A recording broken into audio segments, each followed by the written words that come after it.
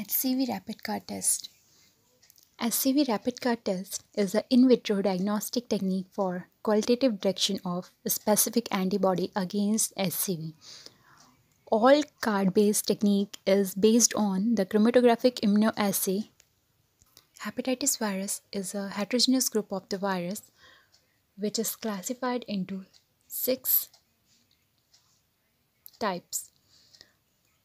First one is hepatitis A virus, hepatitis B virus, hepatitis C virus, hepatitis D, hepatitis E, and last one is hepatitis G. Hepatitis A is also called infectious hepatitis. Hepatitis B is also called serum hepatitis. Hepatitis C is called post-transfusion hepatitis. Hepatitis D is called defective virus because it needs hepatitis B for their replication.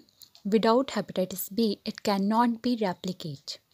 Hepatitis E virus, it called indirectly transmitted hepatitis. Hepatitis G virus is called hepatitis G virus. It not have any common name.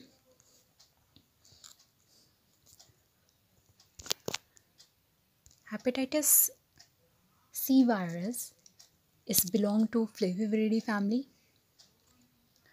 and it contain as a genetic material single-stranded RNA. It is spread through sexual and percutaneous route.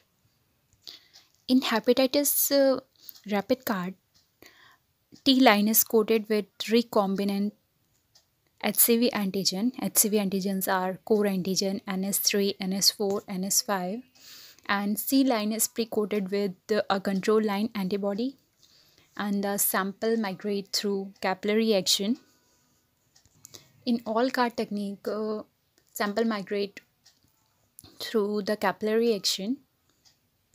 There are various other methods to detect HCV virus, but the HCV rapid card test is much easier and time-consuming method to detect HCV virus.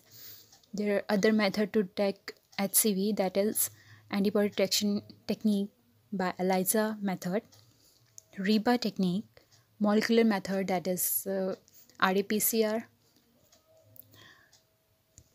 or HCV rapid card test, which is much easier than others. You can get result within 5 to 20 minutes. Material needed to perform rapid card test, that is HCV device, HCV kit you can call, sample dropper, micropipette, buffer, or patient sample. You can collect sample in EDTA vial, sodium citrate vial, or in heparin vial also. Test procedure. Add 25 microliter of serum or plasma into the sample vial using micropipette.